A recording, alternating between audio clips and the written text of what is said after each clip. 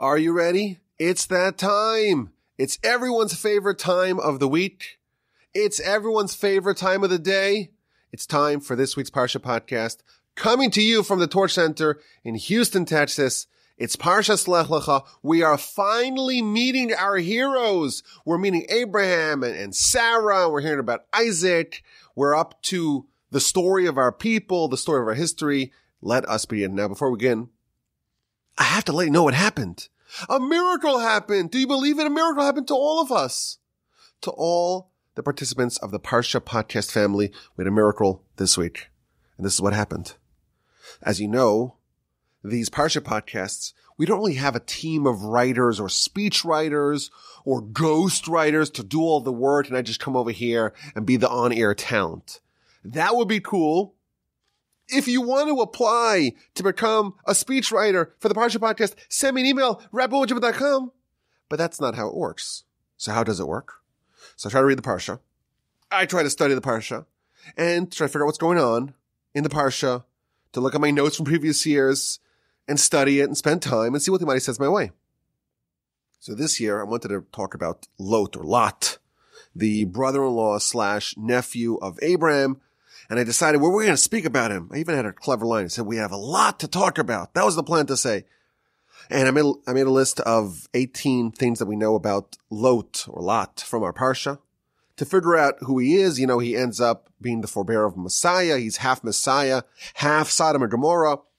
And I was really working really hard. And it just wasn't clicking. I wasn't finding the right angle to penetrate the subject. And then something happened yesterday that has never happened before. I got a call from my oldest brother, Eli, who lives in Israel. He actually has a yeshiva in northern Israel. It's an amazing person, one of the most special people in the world, someone who also helped me a lot in my life. And he started an amazing yeshiva in northern Israel. And each week, he delivers a discourse to his students. So he called me up yesterday and says, I want to discuss with you some ideas of what I'm thinking to speak about in my weekly discourse. Maybe you can help me clarify the subject. So he starts talking and he quotes a Talmud. And boom, it hit me like a ton of bricks. The Talmud is related to our Parsha. It dovetails perfectly with a very difficult Rashi that troubled me yesterday. And he unwittingly was helping me prepare for my podcast. What a miracle. He called me up so I should help him to prepare his discourse. In the end, he helped me prepare this podcast as well. How do you like that? We're getting some help from the greater international Walby clan. Miracles are happening with the Parsha podcast. The Almighty is always on our side, facilitating our study and our learning and our growth and our transformation each week. So let's begin. So we're finally talking about Abraham and Sarah, the patriarchs, the matriarchs. It's almost like we're home. We're in this cozy little place with our forebearers. And they undergo a stunning transformation in our Parsha. When we are first introduced to Sarah, she was then called Sarai. This is the end of last week's Parsha. She was barren. The verse says, this is 11:30, Vatihi Sarai Akara. She's barren. She doesn't have any children. In fact, the commentaries even add that she lacked the hardware, the anatomy of fertility. And over the course of our Parsha, this changes. They're renamed Abraham and Sarah. It's not Abram, it's Abraham. It's not Sarai, it's Sarah. And they are foretold that they're going to have a son, and his name is going to be Isaac. And he, of course, is born in the end of next week's Parsha. So what changed? How did this old and barren couple, how are they transformed into being fertile? So we read something fascinating. Chapter 14 tells of the world war that Abraham participated in, and he triumphed. And then chapter 15 begins. After these events happened, God appears to Abraham in a vision, and he tells him, don't worry, Abram, he's still called Abram, I'm going to protect you. Your reward is vast and great. And Abraham complains to God. He said, what could you give me? I don't have any children. I am barren. The only person I have is Eliezer, my trustful servant. And if I have no children, all the goodness that you're giving to me, it's just going to end, so to speak. It's not going to continue. My line won't continue. And therefore, whatever you're giving me, it's only temporary. And God tells Abraham, No, you have it wrong. This guy, Eliezer, he's not going to inherit you. The one who emerges from your loins, i.e. your child, that will be your heir. And then verse 5, God takes Abraham outside and he tells him, gaze, look heavenward, count the stars. Could you count the stars? You can't count the stars? Your children will be as innumerable as the stars. Amazing transformation. God promises Abraham, then called Abram, that he's going to have an heir who will be his continuity. And he takes him outside and says, look at the heaven, count the stars. You can't count the stars. So will be your children. So Rashi tells us something really interesting. This is the troublesome Rashi. What does it mean he took him outside? So Rashi gives three interpretations. The first one, he says, well, go outside. You want to look at the stars. Watson, you want to see the stars? You have to be outside of your tent. Abraham was inside the tent, or Abraham was inside the tent. And inside the tent, you can't see the stars. You got to go outside. That's a simple interpretation. Says Rashi, I'll give you also the midrashic interpretation. What does it mean to go outside? It means to leave your itstagninus. What is your itstagninus? Leave your horoscope. Leave your astrology, because you looked at your destiny in the stars, in the mazalos, in these cosmic forces, and you determined from what you saw. God says to Abram that you're not going to have a son. And you know what? Abram won't have a son, but Abraham will. Sarai won't bear children, but Sarah will. I'm going to change your name. And by dint of changing your name, I'm going to change your destiny and fate. And therefore you will have a child. So this is the second interpretation of Rashi. Rashi offers a third interpretation, but this is what I want to talk about. The second interpretation of Rashi, God says to go out and count the stars or look at the stars, gaze heavenward. What does it mean? Remove yourself from your current destiny that you saw in the stars. You're not going to have any children. We're going to change that, give you a new name and a new identity, and thereby you'll have a new destiny. What an amazing Rashi. Abram looked in the stars. He was able to obviously perceive the messages of the stars. And it said that he will bear no children. And Sarai as well. She was then called Sarai. The stars determined, whatever that means, that they will remain barren. And God says, go out of your stars, leave your astrology, leave these cosmic influences. Not because it's a bunch of baloney. That's what I would have thought. It's nonsense. The stars know nothing. That's not what the Almighty says. It is indeed true. The stars accurately foretell that Abram is barren and Sarai is barren. But I'm going to find a workaround. I'm going to change your name. You're not Abram, who's barren. You're Abraham, who's fertile. She's not Sarai, who's barren. She is Sarah. And by changing your name, we're going to change your astrological destiny, and you will have children. What an exotic idea. Abraham, then called Abraham, is worried that he will not bear any children. He's able to see that in the stars. And the Almighty concedes that he's correct. But no worries. God doesn't promise to change the stars if you look at it. We're not going to change the status of Abram. Abram will forever remain barren. We're just going to change you. You are now Abraham. And you don't have that cosmic determination. Abraham and Sarah can indeed have children. What a fascinating idea that Rashi tells us. And of course, it raises all kinds of interesting and tantalizing questions. How exactly was Abraham able to gaze at the stars and to see what his destiny is? Where do I sign up for a course? Where's the course for Stargazing 101? But at a very basic level, the very notion of a destiny of a person being visible to the stargazers, that in itself is a great mystery. What does it mean? So it actually appears 2 more times in Rashi's commentary to the Torah, from my count. Maybe there's more. I didn't actually Google this. But from my recollection, it appears twice more. Once in Exodus chapter 1, verse 22, the last verse in chapter 1 of Exodus. That's when Pharaoh instructs his whole nation that all new baby boys must be thrown into the water. Why did Pharaoh make that decree? So Rashi tells us that on the day that Moses was born, Pharaoh's Itztagninov, i.e. his stargazers, they told him, today, the savior of Israel, the savior of the Jewish people, was born. But we don't know, is he an Egyptian? Is he an Israelite? But we can foresee in the stars that the destiny of this savior is that he will be stricken with water. So Pharaoh has a brilliant idea. Oh, the stargazers are telling me that this person, he's going to be stricken with water.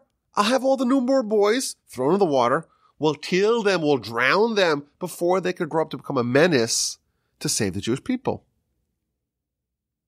And then Rashi concludes that the stargazers, they did not know exactly the nature of the savior of the Jewish people's suffering at the hands of water. What actually happened is that Moses did save the Jewish people, and Moses was stricken, was punished because of water when he hit the rock instead of speaking to the rock.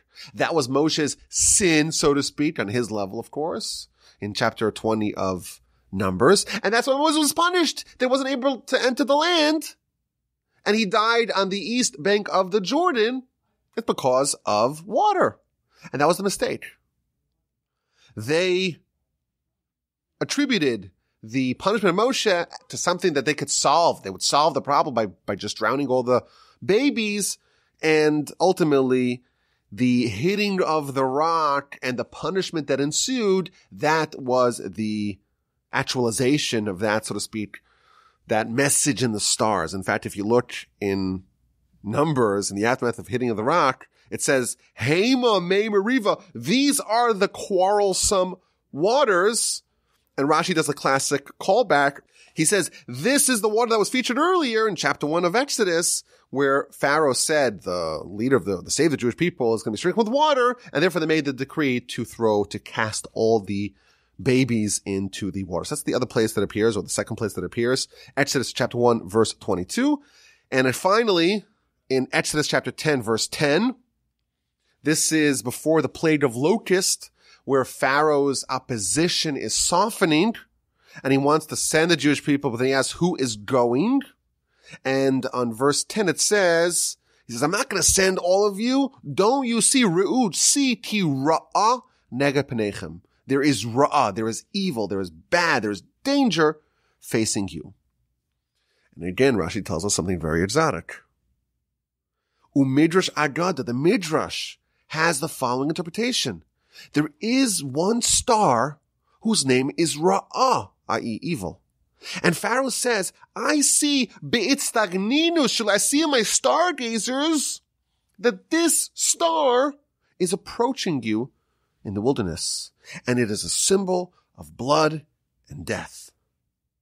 And therefore Pharaoh is telling them it's a bad idea to leave Egypt, because I can see the destiny of what's going to happen to you in the wilderness is this Ra'ah character, this Ra'ah star, and it means you'll all die. There will be a bloodbath, and therefore you're better off staying here. And then Rashi gives us the postscript of that prediction. When the Jewish people sinned the golden calf, they might have wanted to kill them, and Moshe prayed, Lama yomru Mitzrayim lemor bira'ah hotziyam. This is in chapter 32 of Exodus. Don't let Egypt have the victory lap that, oh, we were right. Our stargazers were right. Ra'ah indeed destroyed them. They did die in a bloodbath. And the Almighty says, you know what? That's persuasive. And the Almighty changed. Vayinach Hashem al ha'ra'ah. God changed, so to speak, the destiny foretold in Ra'ah, in this message in the stars, and he switched the blood, not to be a bloodbath of the nation being destroyed, rather to be the blood of circumcision. When Joshua circumcised the nation, that is the blood that was foreseen ex post facto by Pharaoh. What an amazing idea here. that there is this ability of stargazing to be able to determine or to foresee the future. At least some aspects of our destiny and future are visible in the stars. And if we knew how to interpret them, we could see it as well. Maybe not so clearly. There were some misinterpretations, like the Egyptians. They thought that drowning the babies would solve their Moses problem. But there is a bit of the future that is already predetermined. And the stargazers have a window into it. In all three instances, it was at least to some degree somewhat accurate. Abram and Sarai were indeed barren. Their names and identities were changed, and therefore their destiny was changed. Moses indeed was punished over water. They just interpreted it wrong. The Jews had blood in their future. God changed it to the blood of circumcision. This concept is just fascinating, but I think it also raises some troubling questions. Abraham or Abram and Sarai had a destiny, and you would imagine that we too have a destiny foretold in the stars. But unlike us, Abraham has a divine intervention. The man says, don't worry about it. I'll just rename you. We have this divine renaming ceremony. You're no longer Abram, and therefore you are no longer subject to Abram's cosmic fate. How can we change our destiny? How can we alter our path, improve our path, when we don't have this verse, the amount of intervening, let me take you out of the stars? Evidently, when there is a predetermined destiny, it is fixed. You can only work around it. Even Abraham needed God to intervene and change who he was. Are we doomed to be pigeonholed into whatever kind of reality is in store for us in the stars? It sounds really depressing. Are our innate nature and destiny limitations, are they all fixed and immutable and unchangeable? That was the question that was irking me yesterday. And I get a phone call. It's my brother Eli calling from Israel. And he wants to discuss a Talmud, which gave me the answer. Are you ready for this?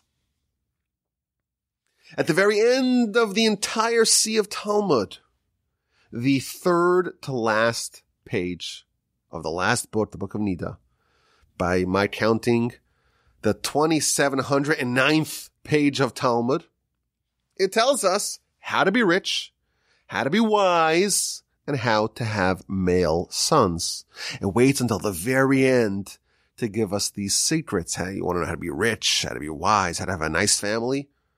Just read through the whole Talmud, and then 3 pages from the end, it'll give us this really interesting information.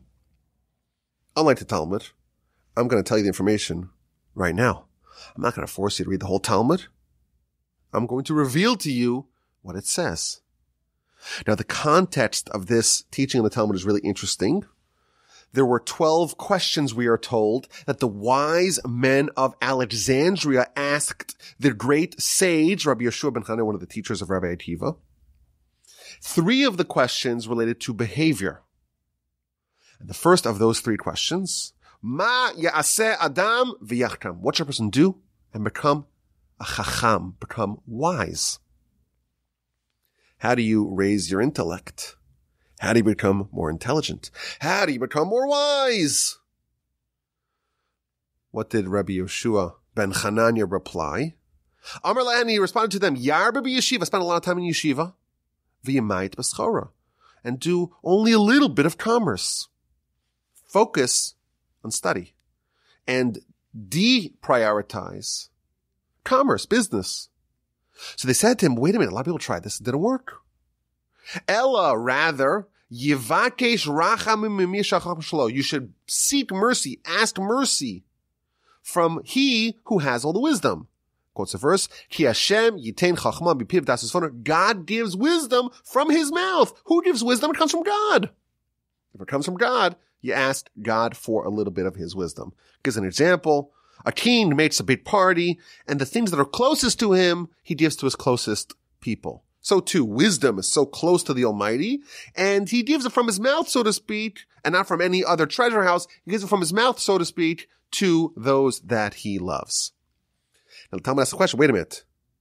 Rabbi Shua ben Hananiah, you told us that it's prayer asked from he who has all the wisdom, but initially you told us something else. Initially you told us you should spend a lot of time in yeshiva, yarba v'yeshiva, and v'yimait b'schara, and do a little bit to not so much, minimize the amount of business. So if it's all about prayer, why did you tell me those other solutions to spend a lot of time in yeshiva, v'yimait b'schara, and minimize business? Says the Talmud, he responds, Deha beloha lo sadi. This, without that, is insufficient. You need both. In order to indeed become wise, you need to put in the effort of yarba v'yeshiva, do a lot of yeshiva, and minimize schora, minimize business, plus you have to seek mercy from he who has all the wisdom, i.e. you have to pray to God. I actually had a dear friend of mine ask me this week, if Torah is so powerful, if Torah is so transformative, why do we need prayer? Here's the answer. Prayer is the precondition for getting the wisdom. Prayer is like the pipeline through which the heavenly wisdom gets filtered down. So here we go. We have, and how do you become wise? We have the formula. And by the way, it actually works. I actually know of an example that I saw myself that this actually happened. I was in a yeshiva, and there was an individual there, a student, a fellow student, who was, I don't know how to say this properly, he was a bit slow. He just wasn't that intelligent. And he worked harder than anyone else in the building. And he prayed with greater intensity and devotion than everyone else. And many years later, I bumped into him, and I couldn't believe what I saw. He had become a master scholar. He was spinning various parts of Talmud like a wizard. Not only that, he was in close communication with great Torah scholars about advanced, highly complex Talmudic subjects. He was writing them letters and correspondence. And I remember thinking, where did this come from? When I saw him last, he was way below average. He struggled even to just read the text. And he suddenly transformed into this titanic scholar, whipping out esoteric sources like a maestro. Here's the answer. The wisdom is all God's. And if you follow this three-pronged formula, you work hard, you spend a lot of time in yeshiva, you concentrate, and you don't do any things that could take away from that, and you seek mercy from he who has all the wisdom, he will give you the wisdom from his mouth. So here we go. That's the first thing that they asked Rabbi Yoshua, the wise men of Alexandria. The next question they asked is, how do you become wealthy? So he says you do a lot of business, a lot of commerce, and do business with integrity, be very honest. And they again said, well, a lot of people tried that, it didn't work. Rather, you should ask from he who has the gold and silver. God has all the money. God's the ultimate billionaire, trillionaire. And therefore, he has all the gold. You want some? You asked him.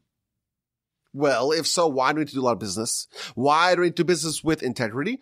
This, without that, is insufficient. You have to have both. You have to do the effort on your own, both the positive effort of doing a lot of business and refraining from the negative effort, i.e. not to do something that can imperil that effort. Do business with integrity, and you do that.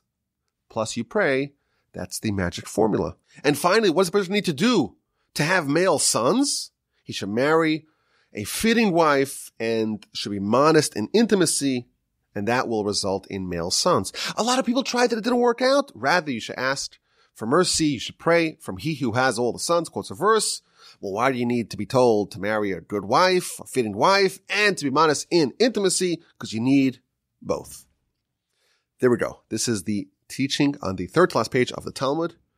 The book of Nida, page 70b, going into 71a. We have the authoritative guide for how to become rich, how to become wise, how to have male sons, as conveyed by Rabbi Yoshua to the wise men of Alexandria. By the way, the wise men of Alexandria did not ask what to do if you prefer daughters. Apparently for that, we don't have a prescription. Well, what if you prefer to not be wise? That wasn't part of their questions, but I don't know the answer. The answer is lots of television and lots of social media. Well, what about wealth? We know we've talked about this in the past. Tithing is also presented as a key to wealth. Why didn't Rabbi Yoshua tell this to the wise men of Alexandria? That's an interesting question. But regardless, we have this Talmud that talks about how to become rich, how to become wise, and how to have male sons. Now, this seems to be a motley mix of questions.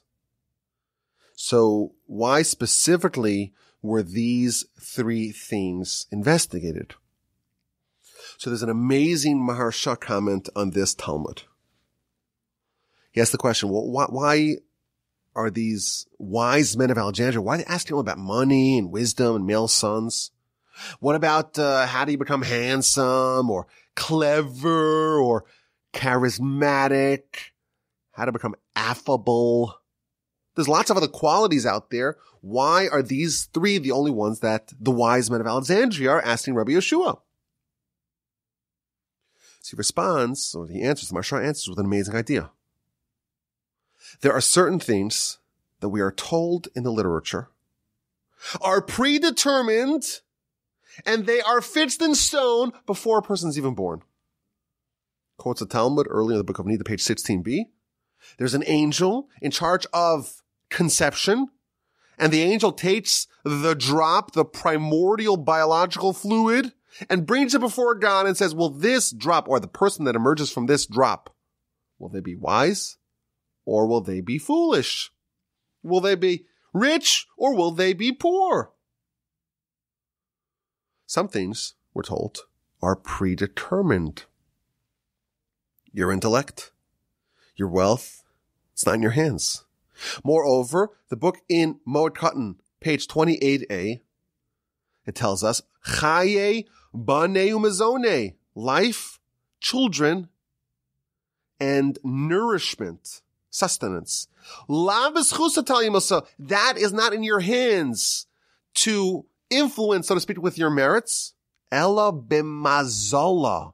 It is determined in your mazel, in the stars, in the cosmic forces.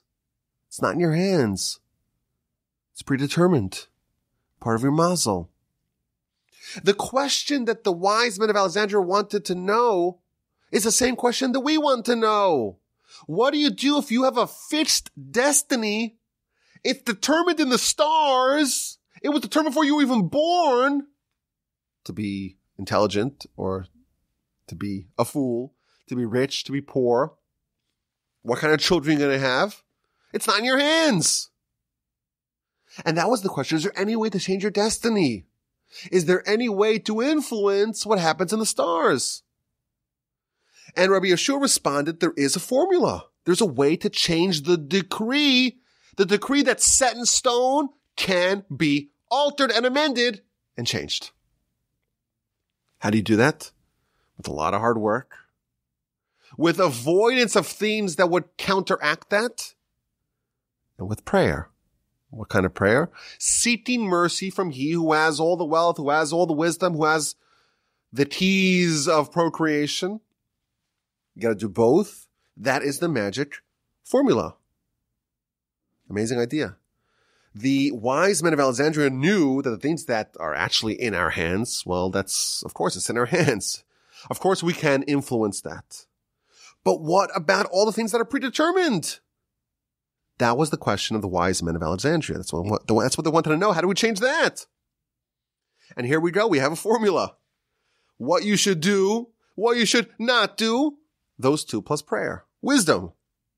If it had already been determined that you will be born not so sharp, that is your lot. That is your destiny. Seems unchangeable. But it is. With committed Torah study, plus minimization of commerce, and you would imagine other distractions, plus prayer from He who has all the wisdom, that's the magic formula, and your brain power will get augmented. Wealth. If it was predetermined that you'll scrape by. How do you change that? Same formula. Do commerce, avoid dishonesty, and beseech and seek mercy from God. And same thing with male sons. Do the things that will lead to that outcome. Avoid the things that will imperil it. And pray your heart out to God. Apparently, even the things that are part of our destiny, they're in our hands. Like Abraham, he and Sarai, were born without the ability to procreate. They just did not have it. And the stars testified as much. But the Almighty intervened and that was changed. Apparently, the Talmud tells us that it's possible in a whole host of areas that you may have thrown on your hands up to fate. There's the destiny, the horoscopes, the astrology, the stars, the karma, the cosmic forces are at play. You could still change it. There is a formula. And perhaps we can speculate, just take this a step further. If you examine the 3 ominous predictions of the stars of the Itztagninus in the Torah, and you study the mechanics of how it works, it seems to be slightly different. So, for example, the Egyptian stargazers, they foresaw that Moshe was going to be punished by water. So they threw all the babies into the water. But that was a total misfire. Actually, he was punished because he hit the rock instead of speaking to it. Pharaoh tried to dissuade the Jews from leaving because the stargazers saw blood.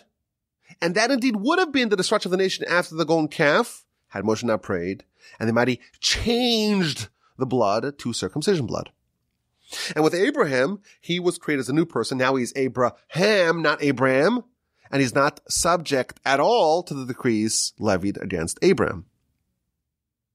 And now we have this Talmud that's offering this 3-pronged approach of how to trump the stars, the nature, the determination, when the angel's holding the drop and asking God what's going to be with this child. How exactly does that work?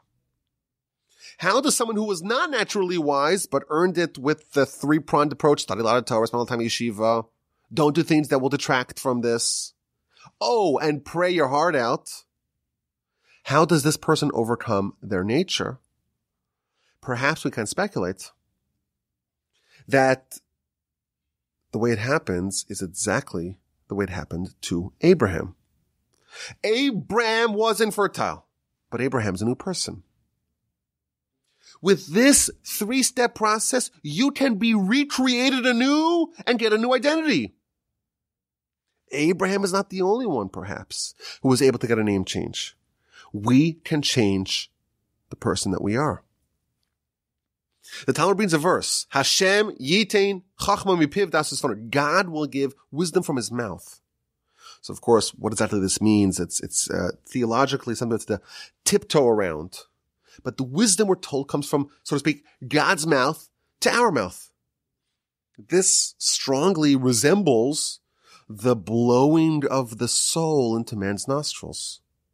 God, perhaps, when he's giving us wisdom, he's not changing our destiny. He's changing our identity. He's going to give us, so to speak, a new soul from his mouth, a new identity. And this process will mirror turning Abram into Abraham. Hard work, plus avoiding the pitfalls, plus prayer, requesting mercy. That's an appeal for a name change and an identity change. Yes, the earlier version of you, the other guy, that guy was a fool. He was slow, dim-witted, whatever the correct non-offensive term for someone who has more limited mental capacities. But Rabbi Yeshua revealed to the wise men of Alexandria that there's a way to sidestep this designation. You get a new identity. And that new identity does not have those limitations. Maybe we can even suggest, this advice appears at the very end of the Talmud. I propose maybe we should have it on page 1. Don't you need to be wise to study Talmud? Perhaps this cannot be told to us at the very beginning of the Talmud.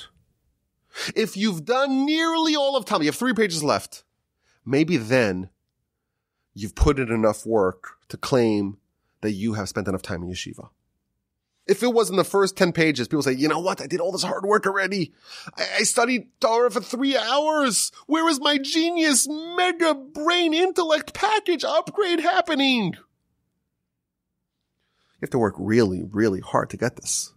And you have to be vigilant to not do anything that would counteract that. and you need to pray. Not to recite cryptic passages in a foreign language. That's not prayer. To seek mercy from he who has everything that you want. It has to be genuine and sincere and heartfelt. That is the formula to get what Abraham got. We all have limitations. We all have natural impediments. We all have parts of our destiny, our astrology, what the angel determined about us or was determined via the angel about us before we were born, what it says in the stars about us. There's all kinds of limitations. And I want to study, I want to learn, I want to understand, I want to have the strength, I want to have the life, I want to have the wisdom, I want to have the fortitude, but I don't have it in me. It's violating my innate nature. I want the wealth, I want the male sons, I want children in general, I want the long, healthy, robust life. And it's just not in the cards. Abram had the same problem. God solved it by changing Abram into Abraham. And you too can change your destiny. I had a chat with a dear friend of mine this week, also a long time and enthusiastic listener of the Parsha podcast, and we were chatting about something else entirely, but I mentioned to him that I'm considering to get a piano for my daughter. And I said, well, we're Walbies. We're like more masters of the spoken word. We're not so musically inclined or gifted. And he told me, he says, wait a minute, hey, Rabbi Walby, what are you saying? That's not how it works. You should know that's not how it works. You could change. And of course, he's 100% correct. There is almost nothing that you cannot get. We have the formula that was told, the secret that was told at the very end of the pages of the Talmud. The formula was revealed to the wise men of Alexandria and then written down for us all the way at the end. Hard work, really hard work. Plus not doing something that will inhibit the blessing and the flow. Plus prayer, that is the formula for getting even the things that were not allocated to you naturally.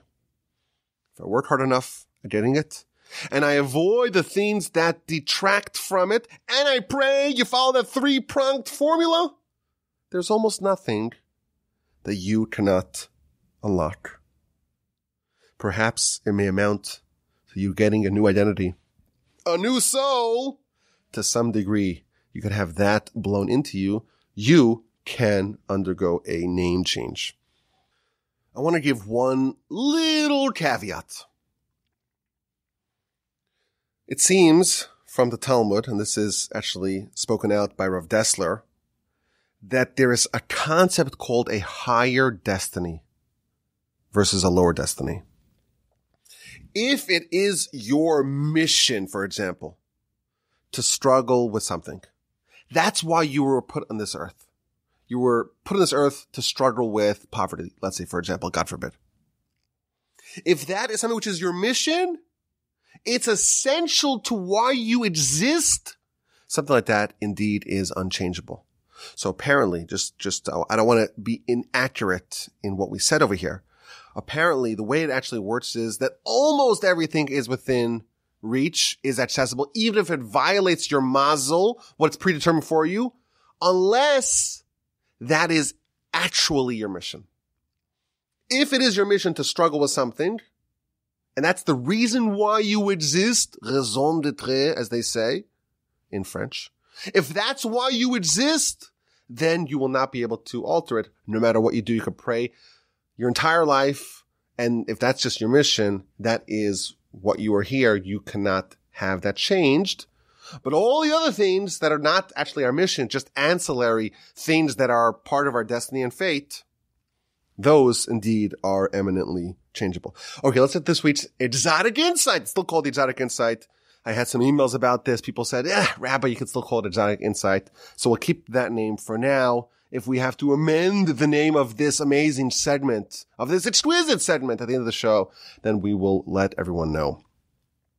So our parsha begins with an odyssey. Abram is told, Lech, Lecha, leave. Leave your homeland, leave your birthplace, leave your family, and travel.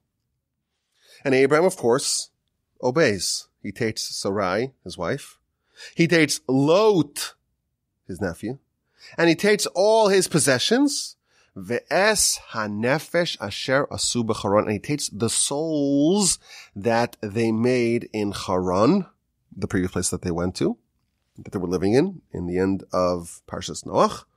Vayetzu lelechas artze Canaan, vayavo artze Canaan. They left towards the land of Canaan, and they arrived in the land of Canaan. That is the 5th verse of our Parsha. But what does it mean, the souls that they made in Haran? So Rashi offers us 2 explanations. Number 1, the souls that they made in Haran refer to the people that they converted. Abram and Sarai. Well, they were evangelists. They were spreading the word of God. And they started a following. They started a movement. And those people were so committed to Abraham and his mission, and to Sarai, that they actually said, you're going, we're coming with you. And Rashi even says that Abram, he would teach the men, and Sarai at the time, she would teach the woman, and they developed a group of adherents, and those people are like the souls that they made, because when you teach someone Torah, you make them. That's what Rashi says. The first interpretation. Second interpretation, Rashi says the simple interpretation is, well, these are the servants, the maidservants, the female servants, the people of the household, and they joined with them in the journey. There is an amazing and exquisite Kabbalistic interpretation. It's a little bit mind-blowing, and as we know, we always admit this.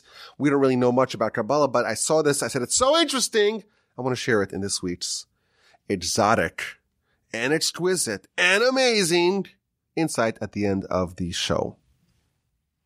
So when we are introduced to Sarah, she's called Sarai, and in the last week's Parsha, verse 30 of chapter 11, the verse says, Vatihi Sarai akara, she was barren, and then it adds 3 more words, Ein la vala, she has no children.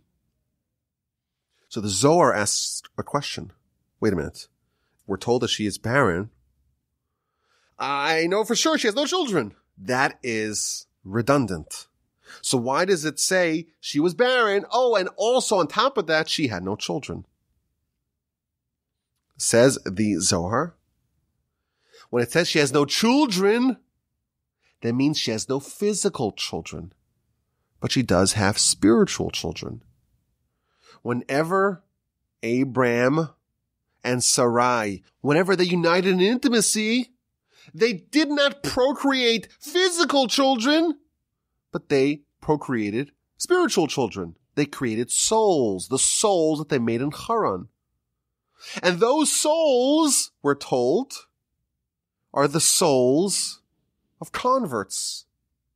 And when they traveled with them to Israel, they brought those souls, the souls that they made in Haran, they came with them to the land of Canaan. An amazing idea here. Sarah was physically infertile, but spiritually she was very fertile. They had no children, but their relationship spawned souls that were later claimed or redeemed by all future converts. And by the way, converts are called the children of Abraham and Sarah. This means quite literally, they have the souls thanks to the procreation of Abraham and Sarah before they were made physically fertile. To me, this certainly qualifies as an exquisite insight. To me, it's a little bit mind-blowing as well.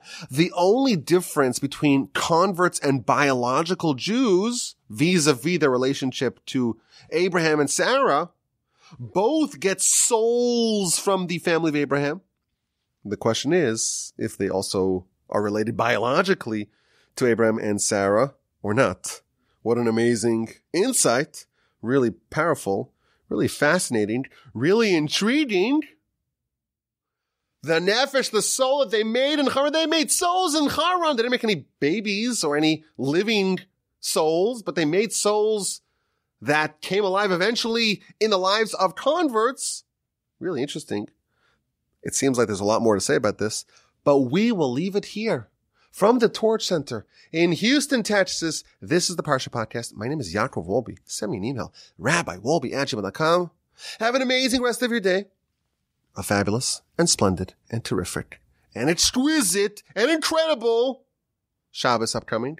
And please, God, with help of the Almighty, we'll talk again next week.